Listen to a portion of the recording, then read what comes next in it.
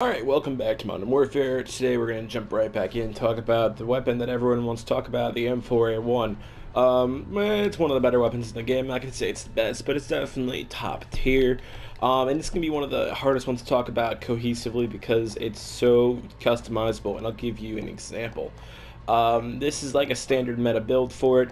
Some recoil control, some ADS time stuff, and a sight. Pretty simple. But there's three viable stocks. This one for stability, and then these two for mobility. This one's probably my favorite just for looks and ability, but it's all good. Ammunition-wise, these are all useful in their own way. Rear grips, don't really use those. You want recoil control, do you want grenade launchers, do you want shotguns, do you want smokes? Everything's in here. Barrels. All of these are viable, all of them, depending on what you want. This is very much a gun that's a Lego set. You build it how you want. So I'm just gonna list some standout items for this gun. The Corvus Custom and the frickin' Commando are my two favorite barrels for it. This one's cool looking, but I think I like the Corvus Custom a little bit more, personally. This just because this one kind of looks gaudy. The sight's obviously hollow, and this is the other hollow sight. Both are good. And then for the M4, I do like this integral hybrid. It's a very nice sight. Stocks, the Forge Tech CQS is the best one in my opinion.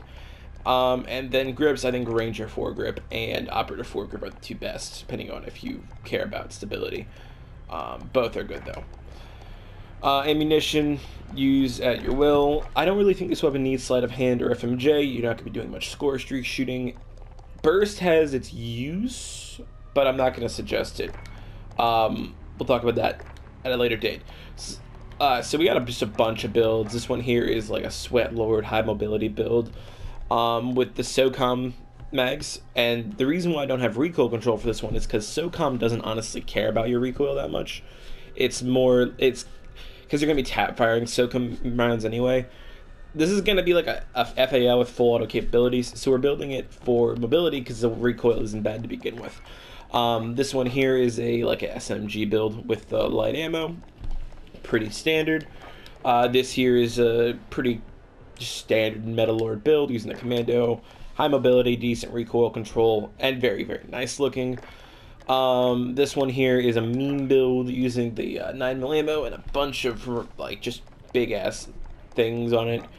We'll get rid of burst in this one. We'll throw on fucking, I don't know, candid sight. There we go.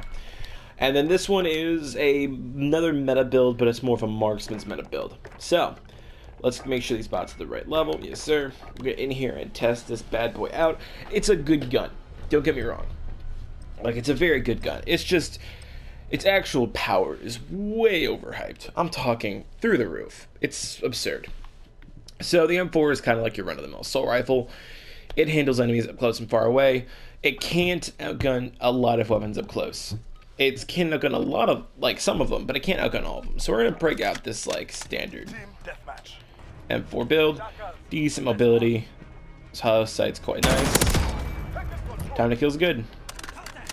A little slower than the RPK, but not much.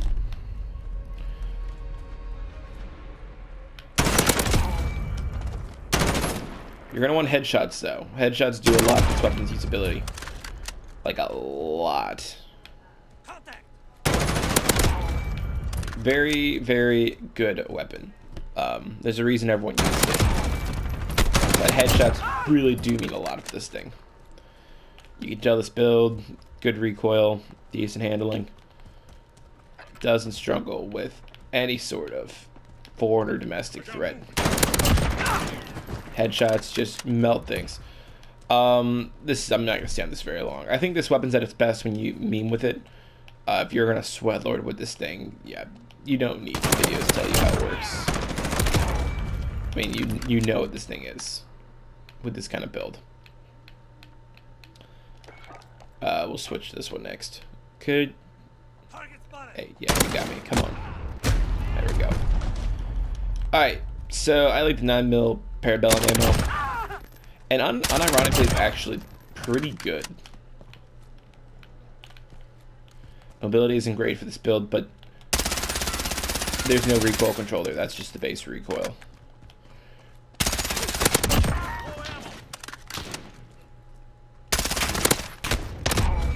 Yeah, damage output's still very nice in this thing, so. Do I not have scavenger on this class? I'm not getting damage. Huh, odd. Let's count the shots to kill for 9mm real quick.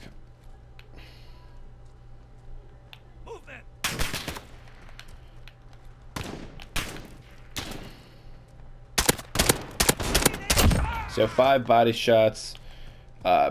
I feel like it's probably gonna be like 3 headshots. Where's someone I could shoot in the head?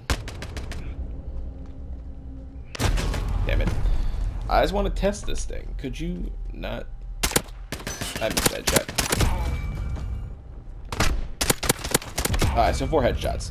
So yeah, it's gonna take 1 extra shot to kill. Fire a little faster than the standard M4. But it's got a lot less recoil. Time to kill definitely goes down. But this is the best SMG in the game. If you build it a certain way, I think. That's the real disbalance for this gun. It's not the how it scales versus LMGs and assault rifles. It's how it handles versus SMGs. This setup with the 9mm is very, very nice. And it's comfortable to use too. And I'll show you a different one that's more for mobility. But like, yeah, let's see if we can snipe somebody with this. My favorite perch over here.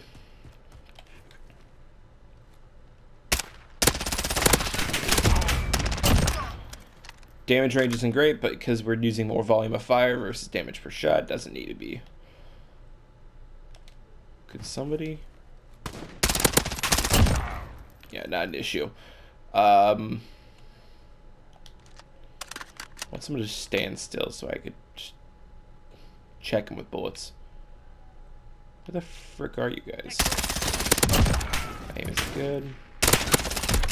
Yeah, so that's how this thing works. That's a mean build, and that's still good. Let's get the lighter version of it. Come here. Try to knife ourselves, I guess. Damn it, almost got me too. There we go. Yeah, so this is how it's going to handle without those big perks. Very SMG-like. Wish you get bigger mags for the 9mm for it, though. I do like... Yeah. Honestly, this is my favorite way to run it with the 9mm. It's, I'm not talking much. I need to talk more. Just because I'm just kind of enjoying playing the game. It's very fun to play with this gun. It's comfortable. It's easy. And this particular setup right here, with the... a basic sight, the Predator, the 9mm, and the TAC-4 specifically, it's just very comfortable to use. And then the extra reload is never negative.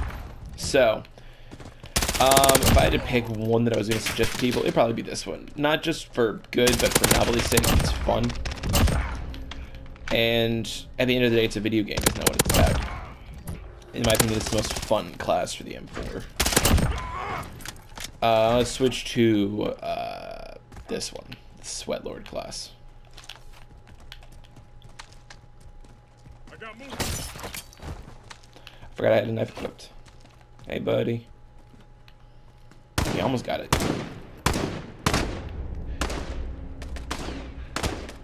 He almost got me. Oh, it got me. What a beast. Alright, yeah, so this is, I use bigger mags for the Sweat Lord class because I feel like it's useful. A little high recoil, but I mean, who cares? And if I'm like practicing to play COD and I want to play offline or something, I'll grab some realistic bots or veteran bots or whatever, and I'll get a dual arena, and I'll use this class, and I'll just see what I can do versus some high-end bots. Because this is kind of, I don't know. It's a gun that's fully dependent on how good you are. This isn't gonna win gunfights for you. This isn't like a shotgun. This isn't like the PKM. Like you need to hit your shots. You need to be accurate. But if you do, this is gonna win a lot of gunfights. And the main thing is it's ammo efficient, which you wouldn't think so because it's a high fire weapon. But if you space your shots, you'll be killing a lot of enemies. the magazine.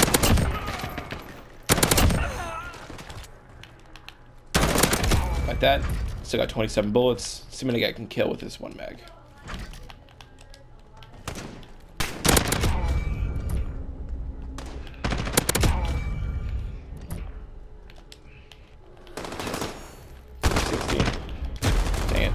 Didn't see him. Alright, so yeah, you get the picture. And let's look at the last one.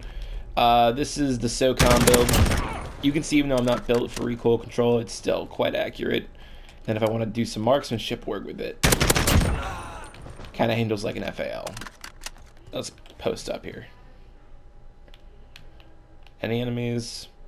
SOCOM bolts are fun. I don't know if they're viable, but they're a nice, 3-shot to kill.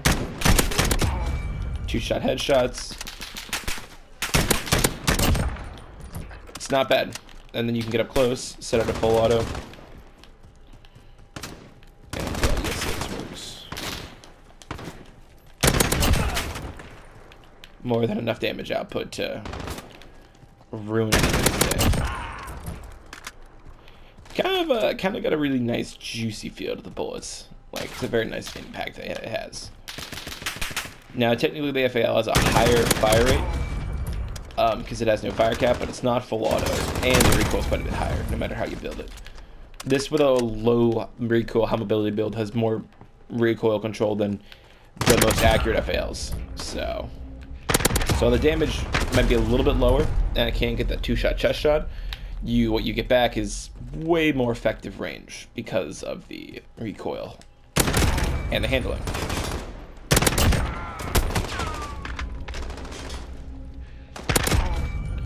Plus, with headshots, you're not exactly struggling time to kill wise. This is another gun that can really just hold pace with just about anything. The more I use it, honestly, the more these SOCOM rounds kind of appeal to me. Again, another one where I wish you could get bigger magazines for them, but it is what it is. So yeah, that's the M4. It's a simple gun, but it's fun. And there's lots of ways to make it, so don't be afraid to mix and match to your heart's content. And I'll show you right now. So we're gonna pick I'm closing my eyes right now. I'm just gonna pick a random barrel. Close my eyes, I'm tapping down the D-pad. Random thing right there. Spam down this, pick a random, whatever that is. And we're gonna place that, and then ammunition. We're gonna hold down for a second, click, and we'll place a stop. And it's just a randomized build for it. Let's see how this thing performs. What is this? No, what kind of grenade launcher is this?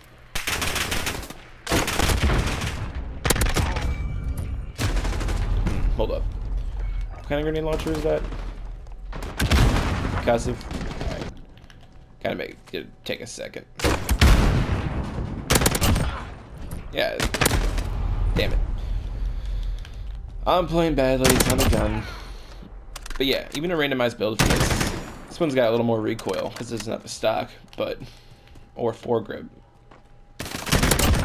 But even a randomized build for this gun more than accomplishes what you want. Yeah, I don't think you can make this gun into a bad setup. And yeah, we'll try to make a bad setup for this gun. We'll make the worst setup we can real quick. We'll do I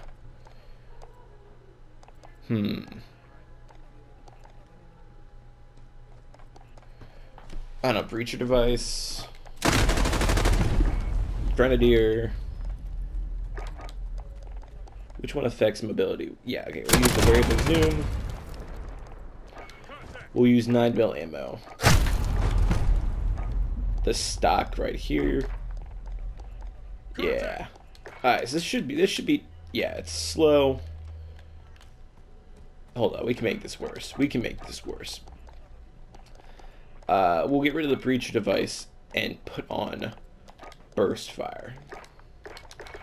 So now we don't even have the fallback of full auto.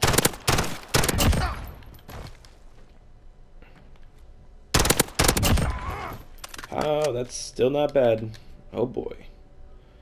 I don't know if this can one burst someone if you hit him in the head. But it's accurate at least.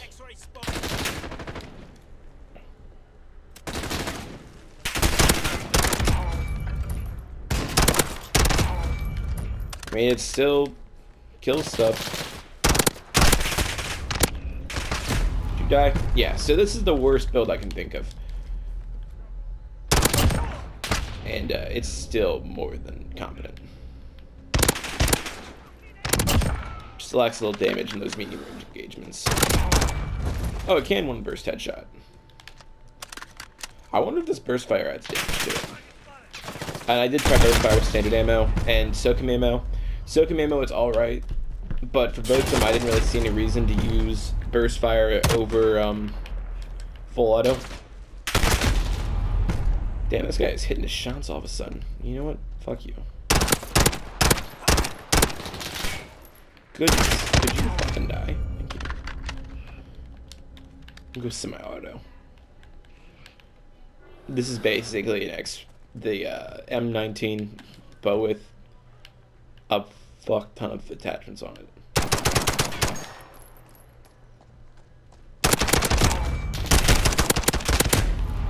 Yeah, so you need headshots. If you're gonna run this, you're gonna need headshots. Moral of the story. I mean, you can still make it work, though. You could definitely go positive in a multiplayer lobby with this. You just need to play to its strengths. A no recoil long range. That's the only strength this has. Hop up. Alright, well, that's enough messing around with that. That's about all I got for you. Like, comment, subscribe, all that shizzle. I'll catch you next time. Deuces.